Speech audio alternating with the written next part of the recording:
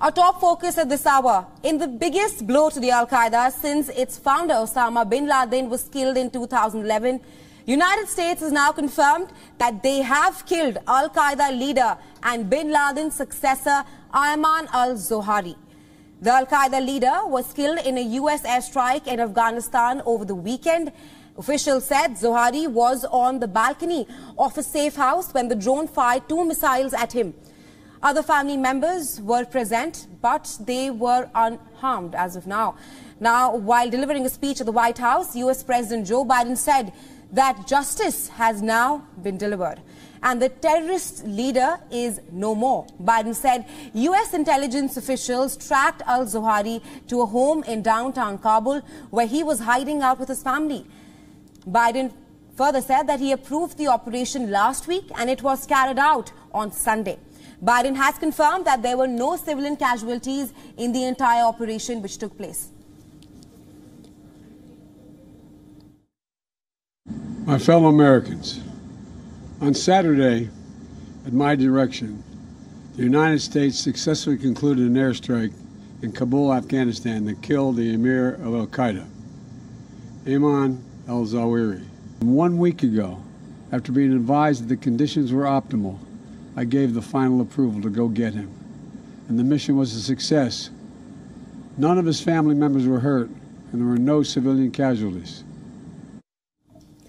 Now, Biden further detailed al-Zawahiri's role in leading Al-Qaeda since Osama bin Laden was killed by U.S. forces in 2011, including calling on followers to attack the U.S. and allies in videos. He further said that no matter how many years it takes, if someone is a threat to the United States, they will not be spared. Listen in.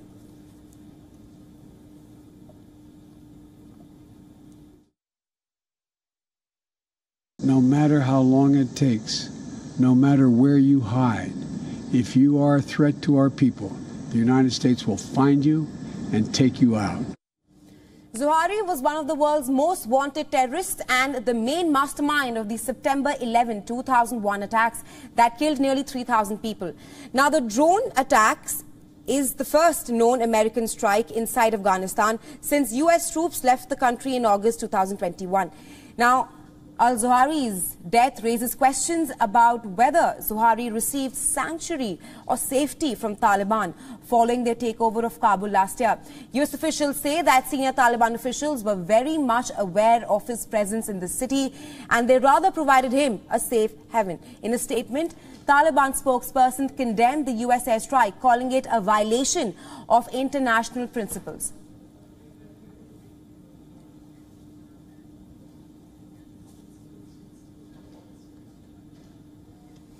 And for more on this, joining us live from Washington, D.C. is Fred Flitz, who is the president of Center for Security Policy.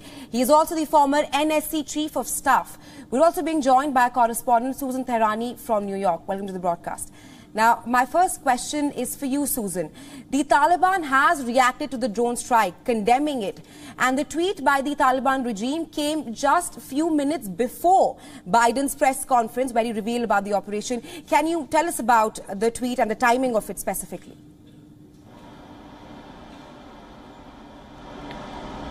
So initially we learned that there had been a drone operation around Kabul by the CIA. We didn't know who was targeted. And then AP was the first to report that it was Ayman al-Zawahiri. Reporters here say during the weekend at the Pentagon they were sworn to secrecy and they actually knew it was Ayman al-Zawahiri. While the Taliban spokesperson condemned the attack shortly before the United States announced that this incident occurred Monday afternoon. The Taliban spokesman made that announcement before the U.S. announcement without saying it was Ayman al-Zawahiri, raising suspicion that the Taliban were informed of this incident during the weekend. They did create some sort of confusion that there was more than one drone strike. But then again, you know, it raises the question, first of all, how is it that Ayman al-Zawahiri was able to stay and move in and around Kabul for this long? And also, the fact that we have to learn more about how this operation was carried out and from where. And who was it that provided the intelligence? Speaking to reporters on Monday evening, senior administration officials said that they had a number of independent sources that led them to Ayman al-Zawahiri. But we'll learn more in the days to come. Right, Susan, let's get our guest Fred into the discussion as well. Fred, let's talk about the timing of the drone strike. Now, Nancy Pelosi is on an Asia tour as of now. My question to you is, what ramifications will the incident have on her security? I think timing is an interesting question. I don't think it will affect Pelosi's visit to Taiwan, which I understand will happen soon. But there's some concern in the U.S., the incredible coincidence that this is occurring 1 year after the disastrous U.S. withdrawal from Afghanistan. I don't think that there's a link, but I think the U.S. Congress is going to be investigating how this happened, what the timing of it was, and are we sure that civilians were not killed in the attack? We've been told in the past that drone strikes didn't kill civilians. We later found that that isn't true. We had to sort all this out. But on the surface right now, it looks like a big win for President Biden. Right. My next question is for you, Susan. Now, it's a major conquest for the Biden administration, and we are pretty much focusing on the timings. Now, the operation takes place, the mission takes place at a time when the Biden's approval rating had dipped to quite low numbers. How do you see this mission impacting his political career?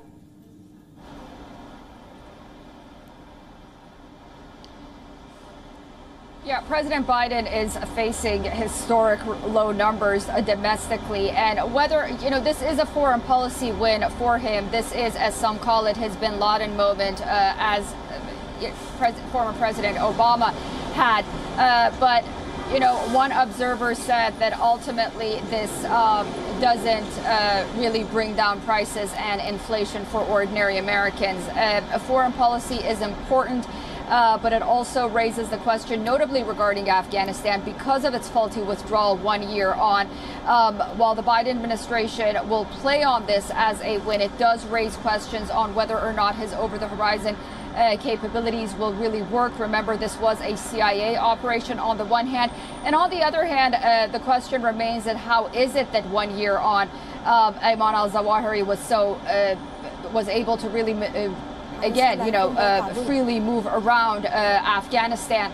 And this is also, again, in the backdrop of 20 years of war. So, those are the questions that still remain. But there's no doubt that, yes, I agree, this is a win for the Biden administration for now. And he'll definitely play this issue to the American voters, whether or not, they'll see this as something that'll sway their votes. It's highly unlikely. Foreign policy isn't really a main component, notably at a time when Americans are really facing kitchen table issues right now and have a lot on their plate to deal with.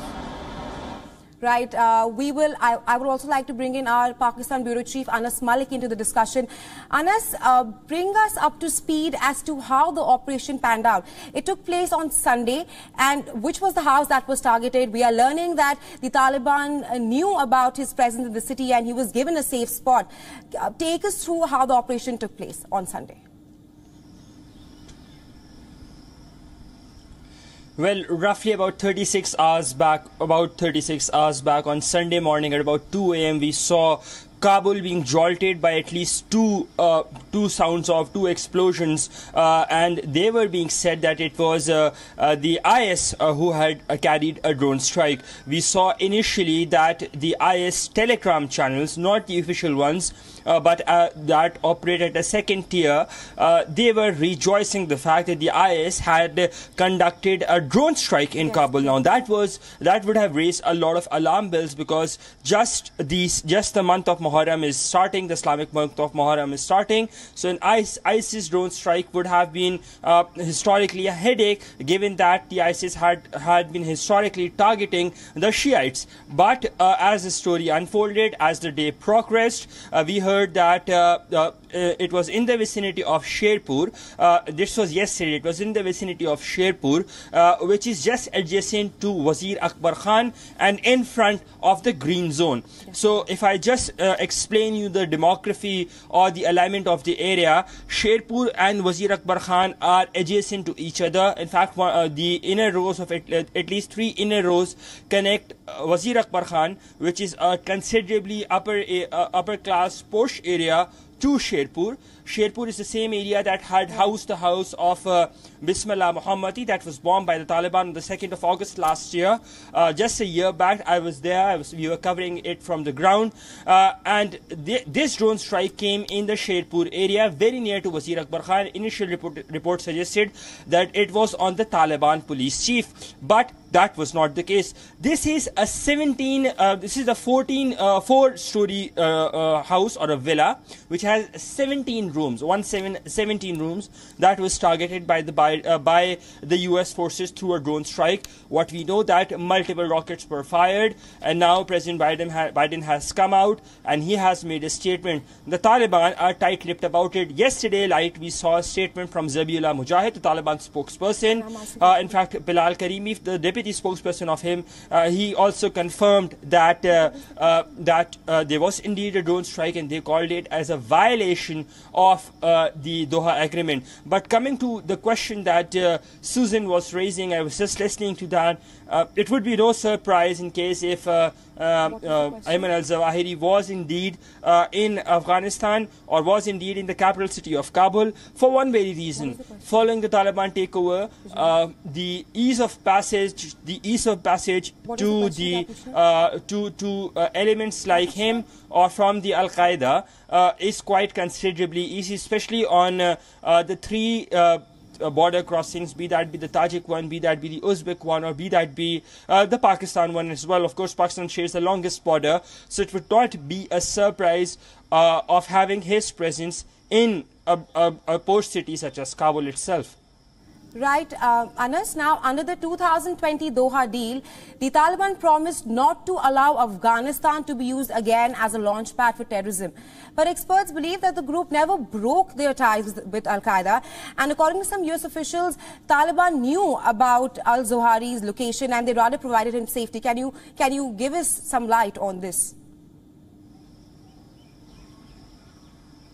Well, it would be no surprise that Taliban already knew about his location. In fact, a section from the top tier would have known, and could have possibly been given some security as well as what we have seen in the case previously. But to say that it would have been in a structural format, that I think that would have merely been an overassessment. But you rightly mentioned, I asked the Taliban spokesperson Zabiullah Mujahid in the second press conference. In fact, in the very first press conference that he had done, and that was on the 17th of August, if I remember that correctly, or last year. And I said, what happens to your relations with Al-Qaeda? If we can just play out, if the production team can just play that out from the 17th of August, the very first press conference by Zabiullah Mujahid. And I asked him, what happens to your relations with Al-Qaeda? And he says that he said, the Zabiullah Mujahid, the Taliban spokesperson, said that we would not let them be present here, and we would not let them breed, and rather address the concerns of the international community. But Al-Qaeda is not the only one that has been a headache for the region. We've previously seen about the presence of the Tehrik-e-Taliban fighters. We've seen about the presence of the ETIM, or the Eastern Turkestan Islamic Movement, then other terror organizations which are a threat to that that northern strip of Afghanistan. So that is something that people believe that is used as a leverage by the Taliban to coerce the international community to talk to them. So therefore, the claim by the US admins, it would not be rather shocking, but it is in line with what we have been seeing at least in the past year. Right, Anas. I would now like to bring our guest who's live with us from Washington, D.C. Fred, my question to you is that where is Al-Qaeda right now in terms of its threat to West and the United States? What lies ahead for Al-Qaeda after its chief was killed? Well, there were reports that they were already looking for a replacement for Zawahiri because he was ill. And I think that's always in the cards. We are not able to knock off these terrorist leaders, and they're quickly replaced.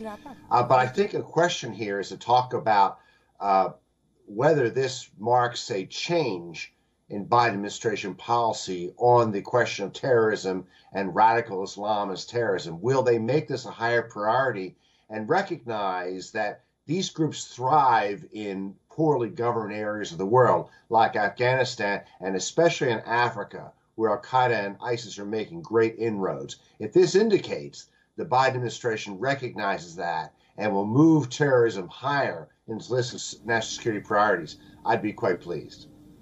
Right. My last question is for you, Susan. Now, the drone strike comes just a year after U.S. troops withdrew from the Afghanistan soil, and it has changed counterterrorism in the landscape that presents new challenges right now. What are your inputs on this?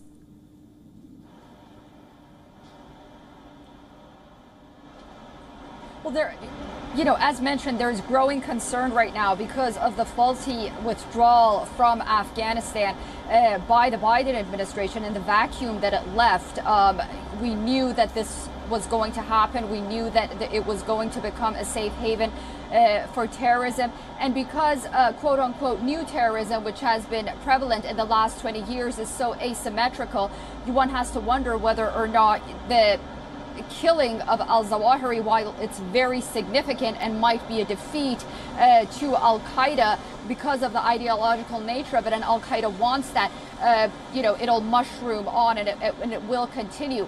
Al-Zawahiri is dead right now, but we also know through the United States, through the United Nations, again, because of the way the Biden administration withdrew from Afghanistan, there are tens of thousands of terrorist recruits going into Afghanistan, and they're joining not only Al-Qaeda, but groups like ISIS and ISIS-K, something that the Security Council is warning against, the UN Secretary General is warning against, many here in the United States are warning against, and, we'll have to wait and see whether or not, as our guest mentioned, if Biden's counterterrorism efforts will be more serious.